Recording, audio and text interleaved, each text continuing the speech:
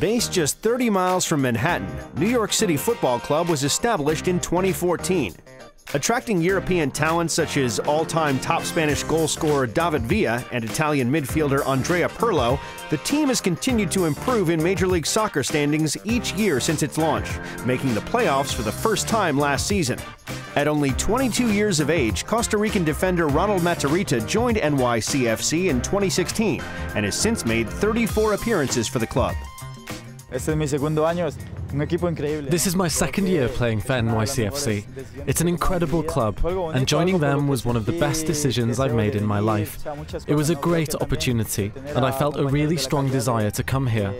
I also think that having teammates with the quality of David Villa and Andrea Pirlo is incredible. It's something I always dreamed of as a boy.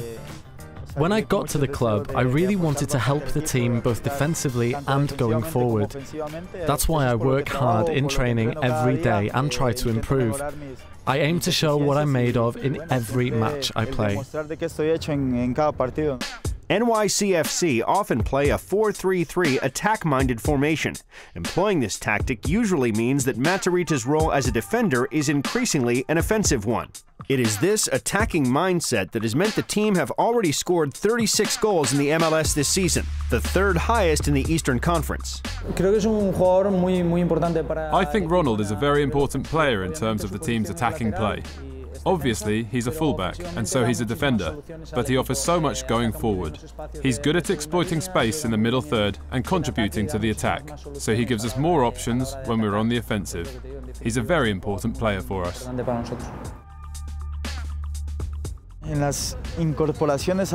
I think that getting forward and helping out in attack is one of my best attributes. When I was younger, I was always a striker or a winger, and as a result, I have a tendency to play with an attacking style. Now that I'm a defender, I think there's still plenty I can offer going forward, and I'd say that's one of my finest qualities. Without doubt, some of the goals we've scored as a team have been helped by that. My style of play is largely based on acceleration, turns, and changes of direction. We work on specific drills in training to improve these factors every day and to help us perform better on the pitch.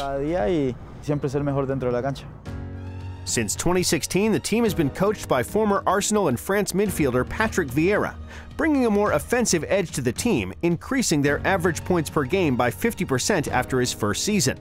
I think that since Patrick Vieira took over, the team have had a very attacking style of play. It's about keeping possession, avoiding long balls, and trying to build from the back.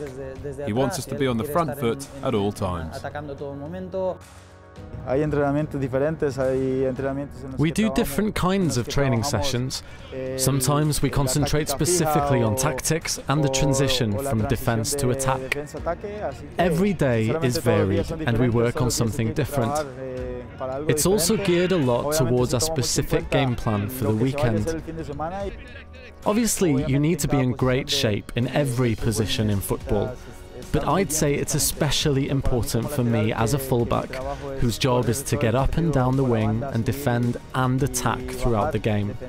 But you've got to go about it in the right way. When I was younger, I was guilty of being too active and wanting to do everything. As the years have gone by, I've understood that you need to be disciplined. You have to know when to make runs and when to hold your position. It's about knowing when you can attack and when you have to stay back to defend. These are things that over time you learn in football.